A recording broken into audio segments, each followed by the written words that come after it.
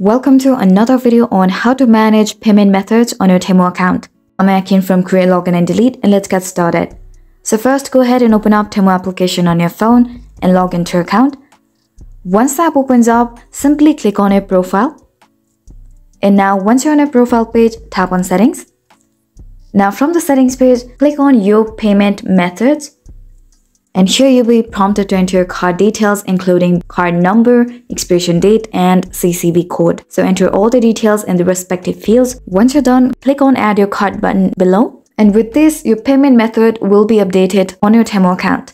Now, if you want to delete or add multiple payment methods, then you can follow the on-screen instructions to do so. So that's it. So I really hope you found this video helpful, and if you did, please make sure to hit the like button and subscribe to us for more great contents. Thanks for watching.